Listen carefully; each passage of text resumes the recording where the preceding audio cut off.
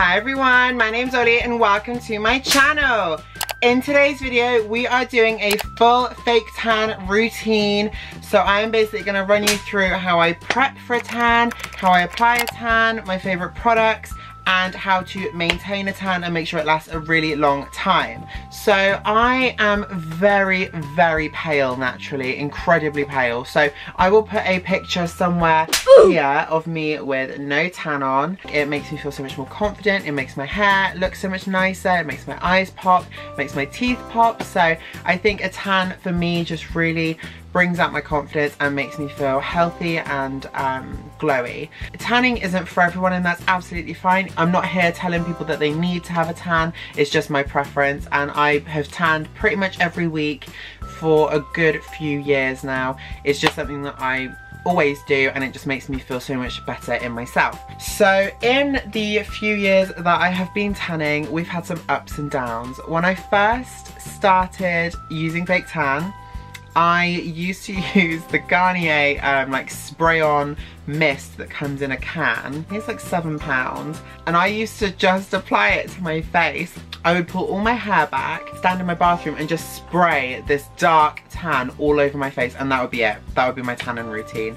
So I'd be walking around at school. I was probably about 12 or 13 with like a really brown face, like probably maybe even darker than how my face is now, and then these like super white hands, like, and when I say white I mean like this colour. So since then I feel like I have upped my game a little bit. I am now 20, soon to turn 21, so I've been tanning for the best part of 6 or 7 years now. Okay, so the first thing that you need to do before any tan, whether it's a spray tan or a mousse tan or a gradual tanner, anything like that, you need to do some body work. So girl, if you don't do your body prep properly, your tan will look crap. I am actually a qualified spray tanner as well, so I have got quite a bit of background knowledge on how tanning products work. First thing I would recommend doing is any hair removal that you plan on doing. So a lot of people, I think, shave after they've tanned. I get why they do that because it is something I actually used to do. Sometimes when you shave and then you apply a tan straight away afterwards, you will find that the tan will sit in the pores and it will give you like these little dark spots all over your skin. I'll see if I can find a picture on the internet and I'll insert it here. But yeah, so basically the best way to avoid doing that is all of your hair removal 24 hours before you tan. Once you have done all of your hair removal, you need to exfoliate. Exfoliate so much. Scrub all your skin off, literally all of it. So you're gonna need a tan erasing mitt. Now I've tried so many tan erasing mitts, and I found this one, which is my absolute favourite. So this is actually called a tan eraser. You can pick this up on Amazon. I will link all of these products down below as well, but you can pick this one up on Amazon. So it's actually a bit of a funny mitt because it's really, really thin material. It's got one pink side and one black side. Honestly, this is the most amazing mitt I've ever used, and it is literally like an eraser. So when you're in the shower, you let your skin soak for sort of 10 minutes, let it get wet, let it soak, and then you just step out of the line of the running water and you literally just scrub, and your old fake tan will literally just come running off. But this is also perfect for if you haven't tanned at all, and it's just going to really help to lift any horrible old dead skin off. So I definitely recommend this. It is reusable. If you find that this mitt isn't going to lift your tan enough, you can also go in with this, which is a self tan remover. This one is by Maritz. This is the best one that I've tried. I've used the Bondi Sands one before and it smelled a little bit bleachy. Obviously there's not going to be bleach in it because they wouldn't sell that for your skin, but it smelled like quite chemically and it really, really stung. I would definitely recommend this if you've got really stubborn tan and it doesn't want to come off. And then one of my other favourites is the body scrubs from Primark. This one is the vanilla and brown sugar body scrub, £3 for a massive tub. They do a few different scents of these. My other favourite one is the coconut. The coconut one is a little bit more gritty. Once you've done your full body exfoliation and all your hair removal, you need to moisturize. What I normally do the night before is I will shower, shave, do all of that stuff, and then I will moisturize my entire body. So what I use for moisturizing is the Neutrogena Hydro Boost. I have spoken about this in another video. I'll pop that video up here. That was my spring favorites for this year.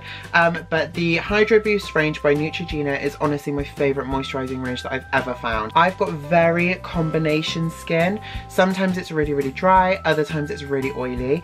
These products seem to combat both issues really, really well and balance my skin out really nicely. So moving on to the most important bit, which is the tan itself. So the most important thing you do before applying your tan is making sure you've got no other products on your skin. You don't want to have moisturizer, deodorant, makeup, anything on your skin at all. Your skin needs to be shower fresh. I'll sleep in all my moisturizers overnight, and then the next day I will wash them all off and make sure my skin is nice and dry and clean. After showering or bathing, you need to wait at least an hour before applying your tan. So your pores are all going to be like more receptive because of the heat from the shower or bath. So I find that if I tan straight away after having a shower, I will get the tan settling in all my pores. I would wait at least an hour just for all your pores to settle back down so that the tan isn't going to settle in them. Your next step then before tanning is applying a moisturizer to all of your super dry areas.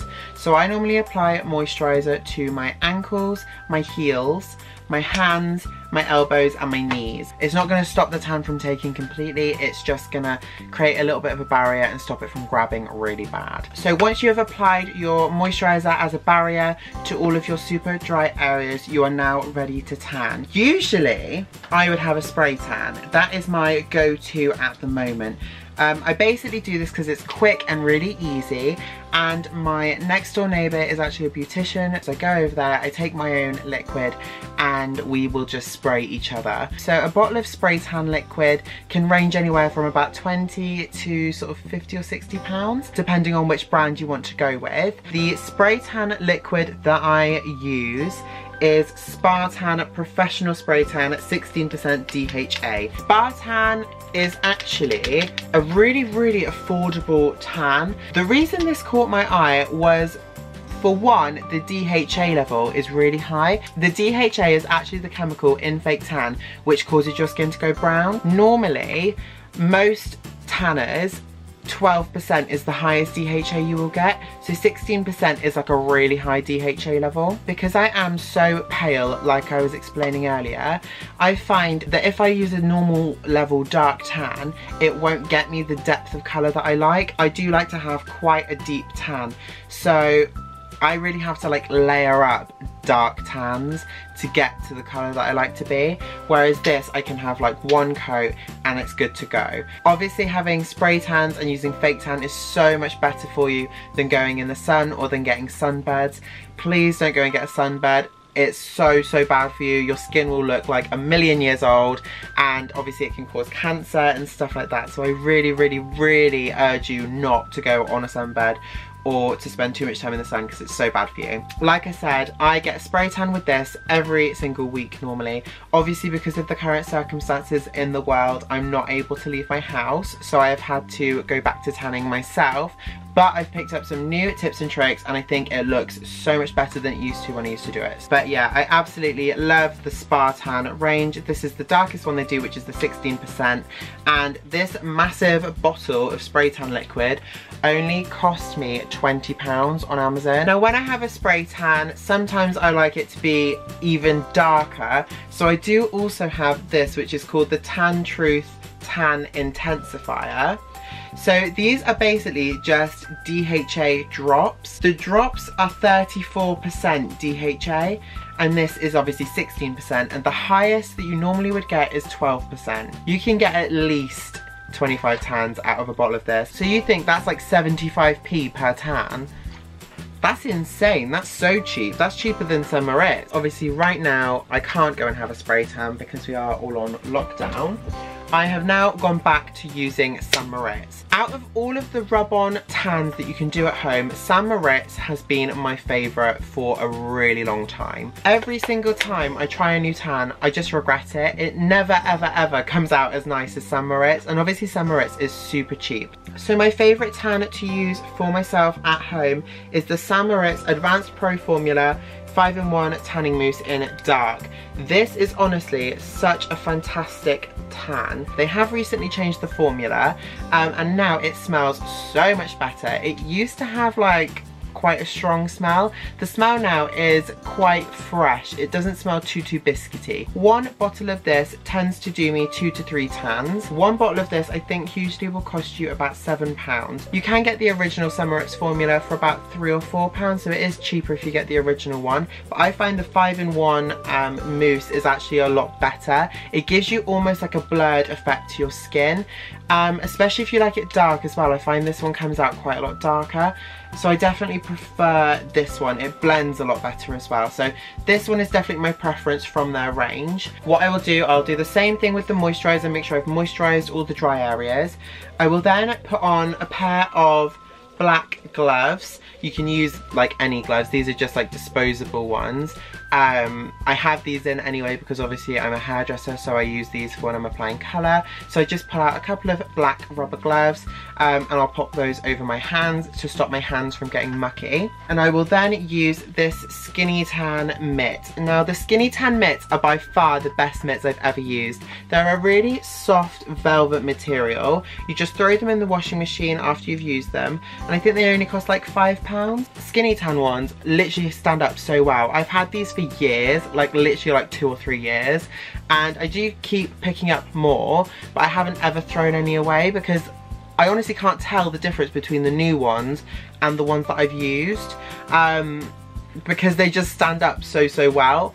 So they are like a really soft, flexible material, and what's amazing about these is I find that tan never seeps through them either. So they are just a really good tanning mitt, and they're also super cheap. So definitely recommend the Skinny Tan mitt. I'll then put 3 or 4 pumps of this on. So I will usually start at my feet and I will work my way from my feet all the way up. So I will do my feet and ankles, then my shins, then my knees, then my thighs. Then I move on to my face. To do my face, I always like to use a brush. So this is just like a foundation brush. I only use this for tanning. I never use this for my makeup, and I make sure I wash it after every use. You don't want fake tan to build up on this because then your tan's gonna go a bit mucky. Sometimes I think people like reuse their mitts, and that's kind of gross. Like, just put it in the washing machine. As soon as I've applied my tan to my face, I get a little makeup wipe and I make sure I take all the tan off my lips and any that has got in my eyebrows. I just wipe that off with a makeup wipe. Using a mitt, I will get some more tan and I will blend it all down my neck. Now my arms, I really layer up. Like, I like my arms to look quite dark, and my arms for some reason don't seem to take tan that well. So I really have to pack it on my arms to get a nice deep colour. So this is the colour of my arm. You can see it matches my hand quite nicely, but to achieve that match I have to put 5 layers of tan on my arm.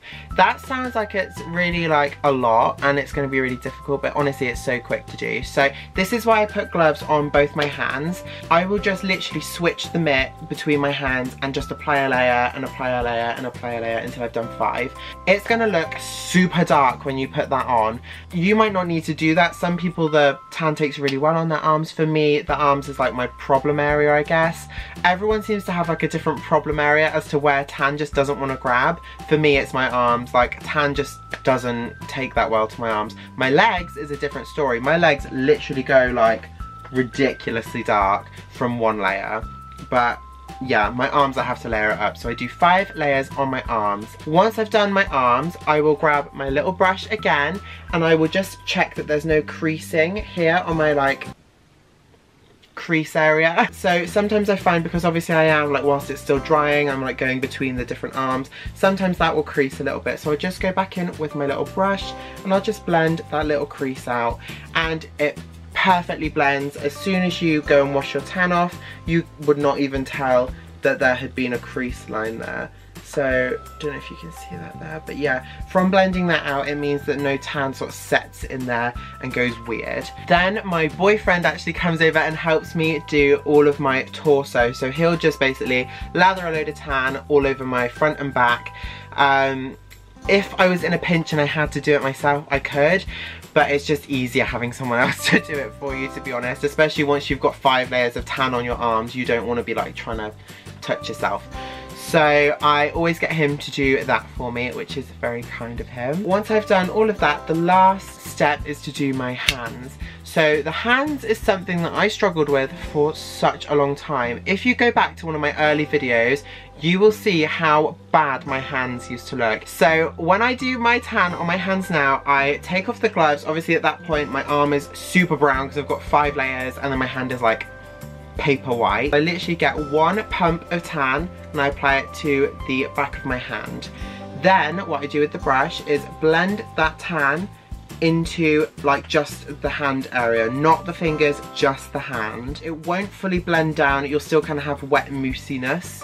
That's fine, I just kind of pat it in, let it be wet and moussey. Then I do the exact same on the other hand. By the time you've done that, the tan has set a little bit on your hand. Then I drag it down the fingers and I just buff it in and around.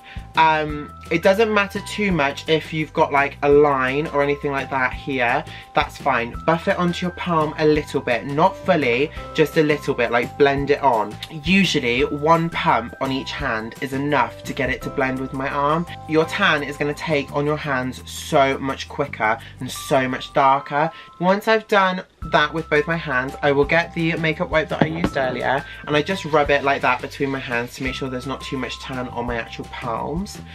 Then, this like sounds like it's super complicated, but when you're actually doing it, it takes like 2 minutes. Then I will grab some Nivea, like I was saying earlier, which is what I use to stop tan from grabbing to any dry areas. So I apply the Nivea cream to my hands and I will just rub it like this within my palms. That's when I start crossing my fingers. This helps to blend the tan in between your fingers, but after the first hour, I will then do it over my entire hands just to help stop the tan from grabbing too much to my hands, because that was 100% the worst mistake I was making with tanning, was how the tan would grab on my hands and it would look awful. I always wear a full black onesie to bed when I've had a tan on. I call it my bronzy, but I would recommend doing that just because it stops the tan from like transferring too much onto other things. Then you need to move on to maintenance. So maintaining a tan is actually really easy. All you need to do is moisturize loads.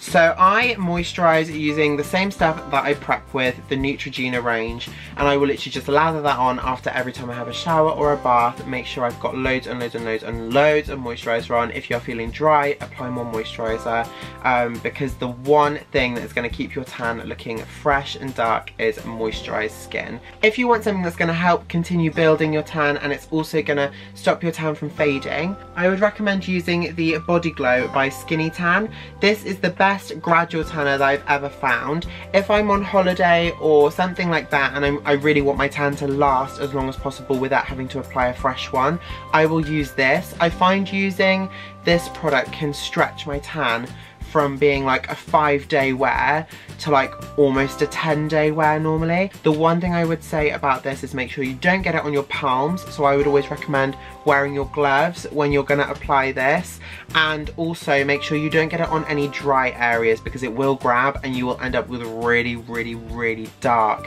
elbows and knees and stuff like that. So try not to get it on your joints if you can. So that is everything for today's video. I hope you all enjoyed watching today's video as much as I enjoyed creating it for you. If you did enjoy watching today's video, please feel free to leave me a massive like and subscribe down below. If you have got any friends or family who you think might enjoy my content, please feel free to share it with them. Don't forget to check out my Instagram. I will pop all the details on screen right now. I'm really, really active on my Instagram recently. I'm on my stories like 24/7. If you do have any questions about today's video or any video recommendations for me, please feel free to leave me a comment down below. But without further ado, I look forward to seeing you all in my next video.